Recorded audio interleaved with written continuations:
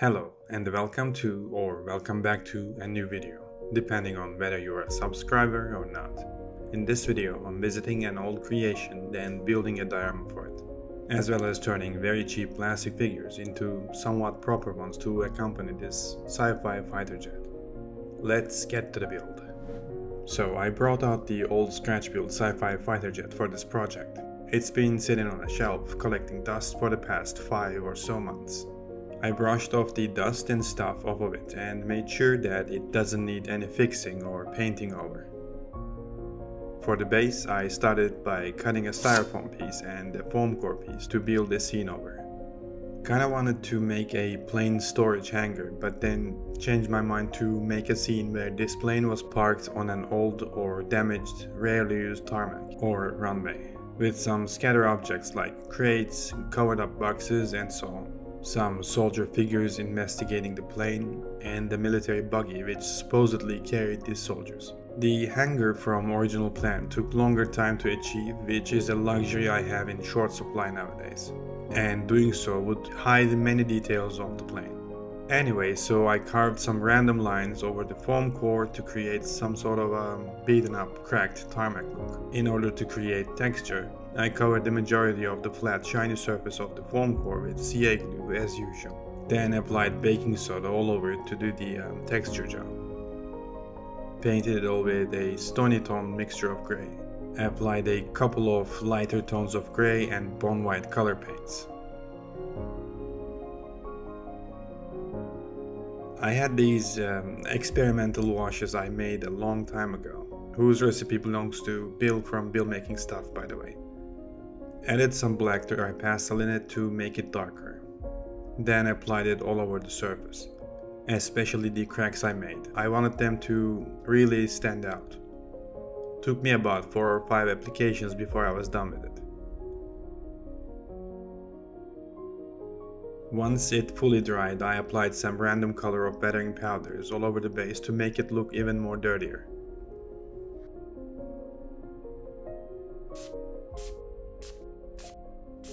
Once the diorama base is out of the way, I started working on making 3 crates. For those I utilized steering sticks and popsicle sticks. There isn't much explaining on what I do here, as I explained this process enough times in previous videos.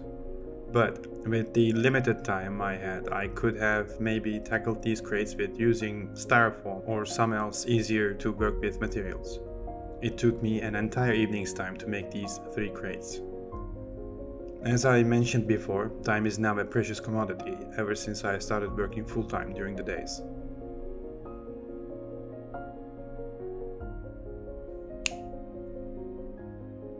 Once the crates are done, I made 2 dummy crates using these boxes. Calling them dummy because I am covering them up with tarp-like texture, using toilet paper dunked in diluted PVA glue mixed with grayish green color paint. I intentionally tried to create creases and folds randomly to reflect a better tarp look over them. I didn't want to waste the leftover PVA glue and dunked some more toilet paper to make a separate tarp, wrapped up and laying on the floor. Once they dried, I painted them with diluted army-ish green color with a couple of coats.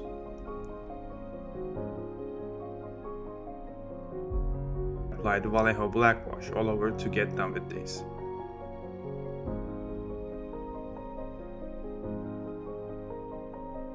I primed the real crates with Vallejo grey surface primer as usual. Then painted them with mixtures of colors like medium flash tone. Sounds irrelevant, but I have a whole bottle of it which I don't use on figures as I find it too yellow to be applied on the figures. So I use that paint for different purposes. Apply the different variations of diluted paints as filters to differentiate different sections of each crate.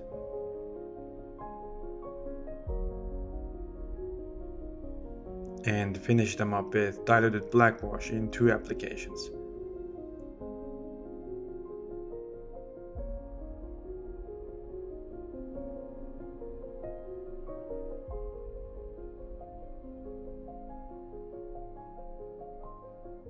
As for the figures of this diorama build, I'm using these very cheap almost army men, toy soldiers quality figures. I bought some of these to test to see if I could fix their mistakes and to see if they could be used in my projects with proper paint job. I filled some mold lines and such with milliput off the camera and added a backpack with the leftover milliput to one of them. Since I'm limited to work during the evenings or at late night, I can't use the Dremel to drill holes for the pegs anymore. So instead I drilled the holes with pin vise. Luckily the plastic used for these figures are quite soft, so drilling didn't take much time. Primed them with Vallejo gray surface primer in 2 coats. Once dried, I started working on the actual paint job. I first wanted these guys to look like they belong to a special forces unit. Googled for it to get some reference, but as far as I could tell, most special forces units have black or dark gray tones of uniforms. So I decided to give them a tan-like uniform. And since I don't have tan color paint, I mixed Vallejo old wood with medium flesh tone paints to get a desert tan-like mixture. Applied 2 diluted coats of this mixture. Then painted their skin parts to have a visual idea about where the uniforms end and where their skins start. Added a bit of a Vallejo green-brown into the paint mixture and painted over the previous layer of paint. Since I can't paint a camo pattern, this is my way to paint field uniforms. With a drop of dark gray paint into the paint mixture, I applied the final layer of paint of the uniforms. Painted their boots with Vallejo new wood.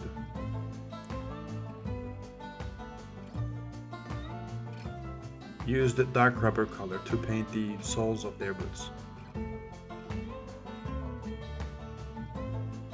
Painted their backpacks, side bags, leg bags, water canteens, etc. with various mixtures of paints left over from the uniform color mixture.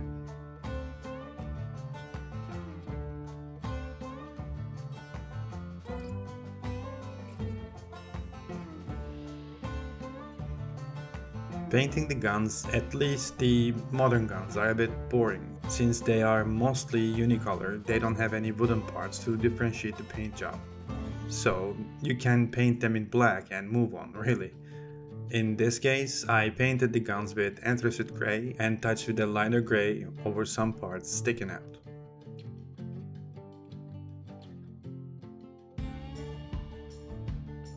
While working with anthracite gray, I painted their goggles with it as well as their chin straps. 2 of the figures seem to have their gloves on, so painted them with old wood color to match their boots. One seems to hold a radio, so I painted it and its cord with anthracite gray. I was going to paint their straps with new wood as well, again to match the gloves and the boots, but decided to use light gray instead for a better looking detail.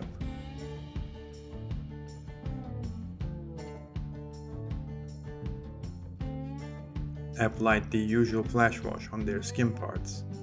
I over-diluted the wash on the first attempt. Then on the second one I used it directly without adding any water in it. Finally applied the usual black wash to bring up and exaggerate details all over their uniforms. Since there are so many creases and details over their uniforms, applying the black wash resulted pretty good.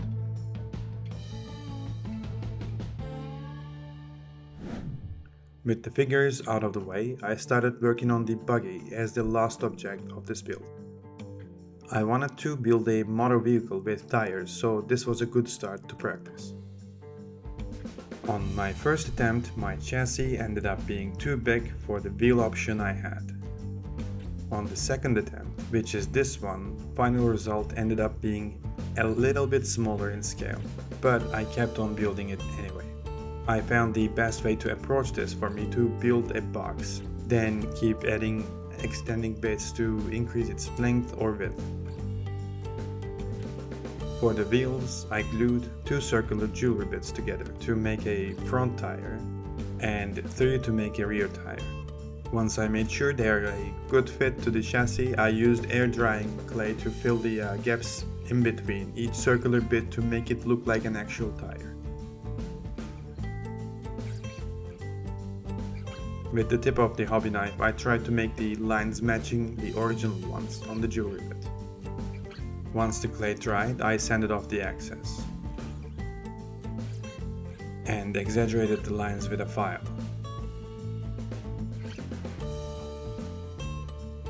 Then I glued the whole tire assembly to the chassis. Next, I started adding a pair of seats and a steering wheel using cardboard cutouts and circular jeweler bits.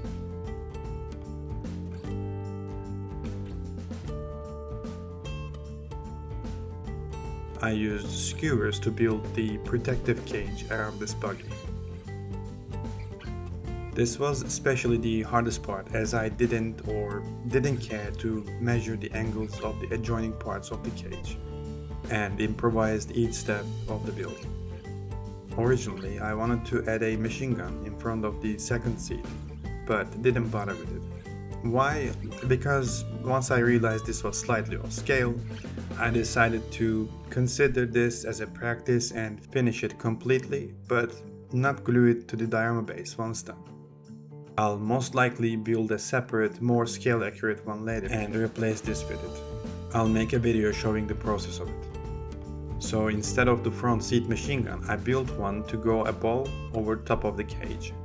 Used Q-tip cutout, drilled holes around it to make it look more like machine gun barrel. Added random bits here and there to complete its assembly. I decided to attach sidebars on it, so made a couple with the same skewers I used for the rest of the cage. You can clearly see how off-scale this ended up being. If it was a centimeter wider, maybe like 2 centimeters longer and a centimeter higher, it would be more scale appropriate. Anyway, practice is practice. Primed it with Vallejo black surface primer. Already looks pretty good in black. Most reference images I looked at were black and very dark gray colors, but it's not going to be black obviously. So I wanted it to be close to the tan color as I did with the soldiers' uniforms. Painted the first coat sloppily with a mixture of diluted Vallejo new wood and medium flash tone paints. While waiting for it to dry, I painted the seats, the steering wheel, and the weapon with anthracite gray. Painted the tires with dark rubber paint. Then painted the whole body with a bit of a lesser diluted mixture of the same paints before. Painted the rims with the same color. I kinda wanted to keep them black, but then changed my mind for no reason. Painted the front lights with Vallejo silver, rear lights with regular red. Then I applied a filter all over the original paint with watered down black red and the new wood to create a bit of a tint. Apply the watered down black wash to create depth and extra paint detail around certain parts as usual.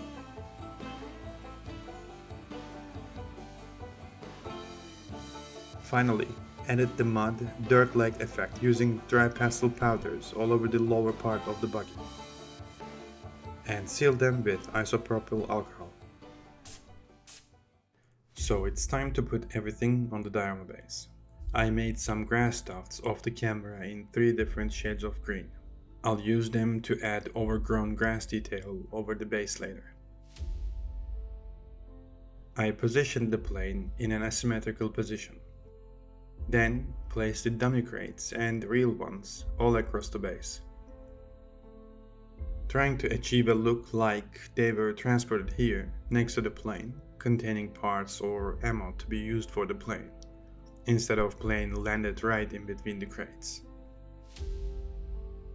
The one soldier using the radio, I wanted him to be close to the plane, as if he's reporting his findings to his superior back at the base after his inspection. Place the one with the crouching posture on the backside as if he is guarding the F6. And the last one, that is actually supposed to be running, looked like he would be jumping off the wing. So I placed him on the left wing. I placed all the grass dots I made randomly here and there. There could have been more to add in regards to foliage like longer stem grass and vegetation or dried plants, etc. But completing this project and its video took me longer than I anticipated, but I didn't want to keep you waiting for another week. And finally, the buggy. As I mentioned before, I will most likely make a slightly bigger and scale appropriate one, so I'm not gluing this on the base. It was good practice for me and hopefully was an inspiration for you to make a vehicle with tires for yourself. That's all for this video. I hope you enjoyed it and hope it was worth the wait for those who are subscribed. Make sure to subscribe to the channel if you haven't yet, and make sure to hit the bell for my future upload notifications. And as usual, like this video if you did, and share your opinions and ideas down in the comments section. I'll see you all in the next one. Bye bye.